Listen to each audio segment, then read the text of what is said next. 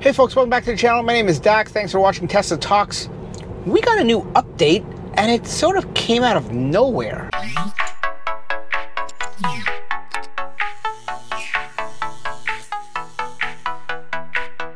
Yeah, the new update is 2020.36.10. Now, today is September 14th, and we just got it here in Canada. Now, I'm hoping it has a speed limit recognition, but something tells me that's still probably not in it. But it does have something new in it, and I'm going to read it to you. It's Navigate on Autopilot Beta-Exit Passing Lane. And this is how they describe it. While Navigate on Autopilot is activated, your car can now remain in the passing lane.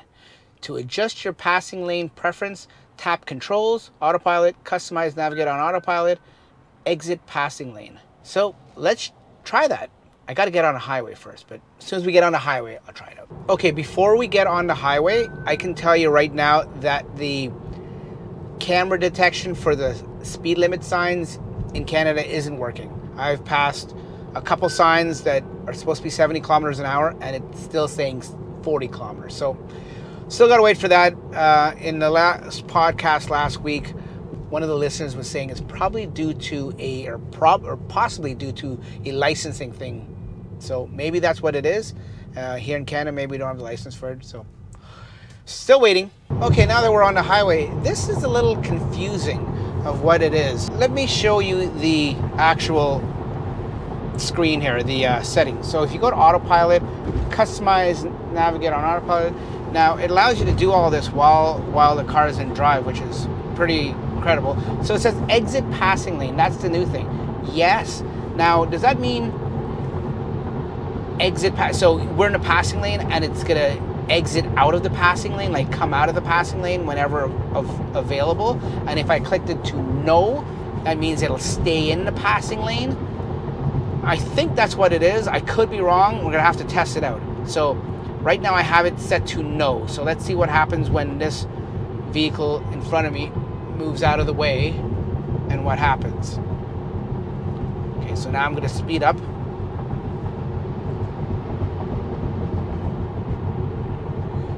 It's taking its only sweet time to speed up here. Let me give it a little help. There we go. Okay, so now we're doing a respectable speed that the guy behind me is not going to freak out. And now, this way I'm not really in a passing lane per se. So let me change lanes here. Let me get over into what they would call a passing lane, which is the furthest left lane. Okay. I am in what they call a passing lane, and yeah, it won't get out. But if I switch this down here to yes, will it get out of the passing lane now?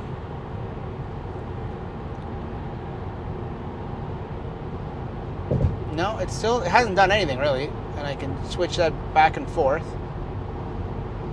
Maybe I have to come out of it and then go back into it.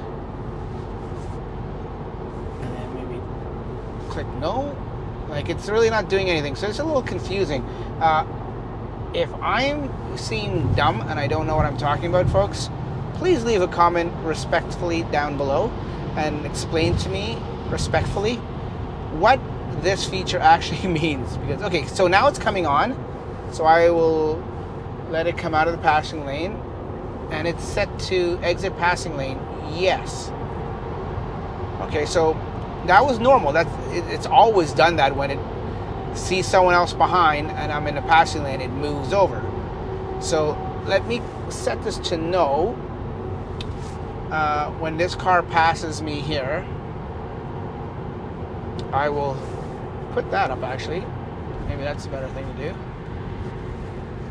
And when this guy finally passes me here, I will change lanes into the beloved passing lane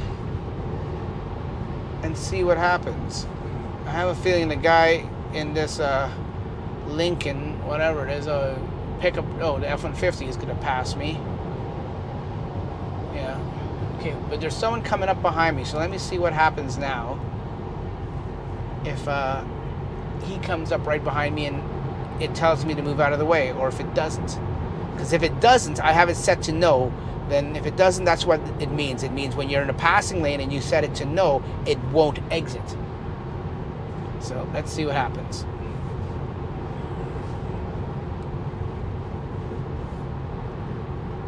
So, see, the problem is the one time when you don't want someone right behind you, or sorry, where you want someone right behind you to test something and they're not right behind you.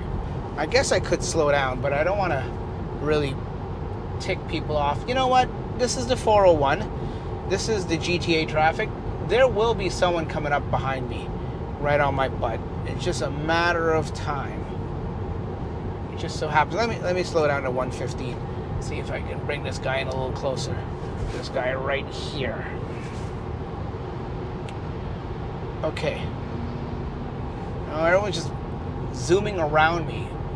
No one's really coming up on me to trigger that. Oh, and there's a BMW passing me there on my right. But I mean, I get it. I get it to pass me. I'm trying to be a D-bag here, and I usually never drive like this, folks. This is just for the interest of science.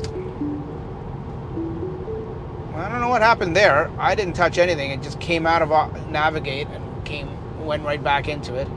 All these Mercedes and BMWs passing me, but the one car behind me that I want to come up, okay, now he's coming up. It's coming up.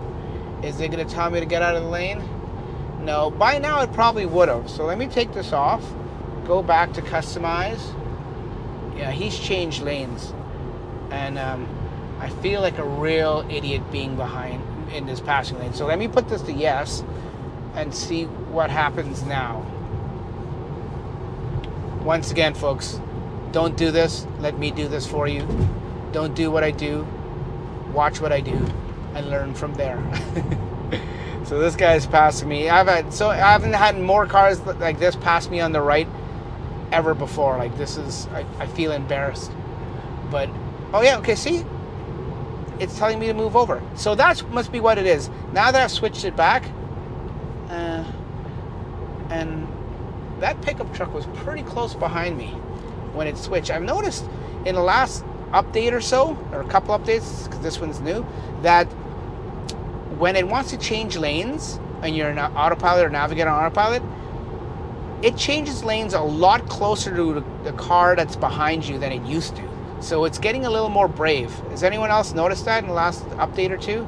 Let me know in the comments below. Anyways, so that's, everything else seems fine. Everything else seems like we've got traffic coming up here. No, of course. This is lovely GTA traffic. It's 7 o'clock. It's almost 7:30 in the evening, and we're in bumper-to-bumper traffic. Welcome to Toronto, folks. Welcome to Toronto. So that's the update, folks. That is 2020.36.10. Everything else looks like bug fixes, and everything else looks the same. Here in Canada, we don't have the speed limit recognition still, but we have this new thing, and what's it called again? Let me get the name of it. It is called Navigate on Autopilot Exit Passing Lane. And as you see, so now, I don't know why you'd want to do that, I guess. If you're going and the car, and you're speeding and you're always going faster than this traffic, I guess the flow of traffic, and Navigate on Autopilot always wants to keep moving you over, and then you've got to come back over to the left and it keeps moving you over.